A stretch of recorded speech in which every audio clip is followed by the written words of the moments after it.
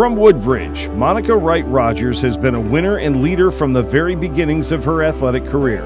She led Forest Park High in Prince William County to 2 state titles in basketball and was named the Gatorade Player of the Year in Virginia as a senior. She was a McDonald's All-American and the Washington Post All-Metro Player of the Year. She was also a state champion in outdoor track in the 400 meters. At Virginia under Debbie Ryan, Monica was a 3-time NCAA All-American and in 2010 was named by the ACC as both the overall player and defensive player of the year. She is still UVA's all-time leading scorer for men or women with 2,540 career points, and she's 4th all-time with 372 steals. Monica is also the Cavalier record books holder for career and season points per game, career field goals made, and games with over 25 points.